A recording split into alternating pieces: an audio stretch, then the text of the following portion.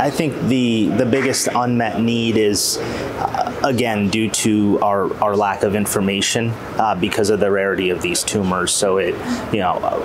we treat these tumors like colon cancer tumors. If you look at our poster and if you look at some of our analysis, we've shown that traditional colon cancer regimens, such as FOLFOX, are not as effective in small bowel tumors, even when you look at them sort of subdivided between duodenum and ileal and jejunal sites. I think ctDNA is somewhere where some advances can be made. I think it's just the key in this rare cancer is to gain more knowledge, to get more information, and I hope that studies like this can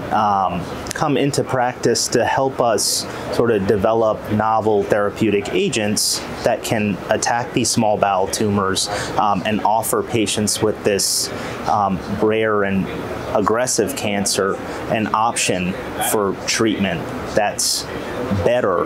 than what we have, knowing full and well that what we have is inferior compared to what that agent is used for.